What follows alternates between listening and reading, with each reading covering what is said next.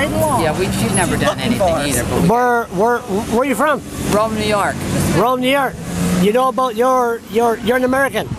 What? You're an American. Yeah, I'm an American. So what about natural gas? Did you support that? Hell no. How come? Because it's like I was just telling Maud, it's like an enemy army coming through to ruin your country.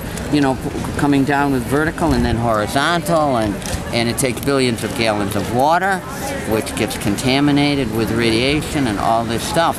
And our problem in the United States is the Halliburton loophole. Have you heard of that? Oh yes, yeah. Dick Cheney. Yeah, Dick Cheney got it into the Clean Water Act.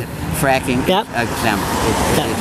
It's just so awful. But that's the American way. Yeah. Capitalist, money. Yep. And I didn't think you'd have it this bad here. We don't have it bad yet. Not yet. Well, fight it. That's all you can do. It's terrible. What's the benefit of having natural gas? Makes money for certain people, and some say it isn't even going to be used in the United States. It's sold to places like Norway. It's terrible. It's just terrible.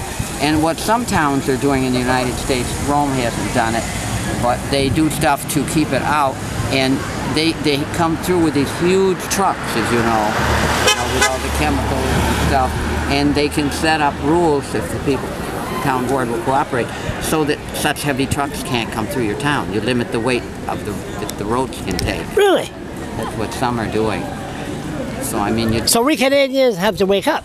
You sure do. Well, I think you're probably got a good group here. But how many people are there in Fredericton? In Fredericton? Yeah. Oh, about 200. 200,000, you mean? 200 people. Small town.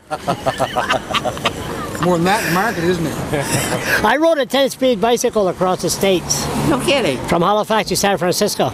Wow. I went from Halifax to Key West, down to Louisiana, Dallas, Memphis, Nebraska, down to across the desert of Texas. I went all across. I know all about the American. Yeah, I've ridden around Europe, but never far. So we should be concerned, right?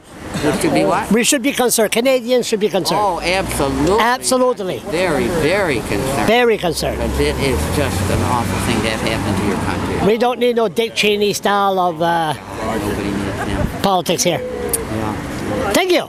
Thank you.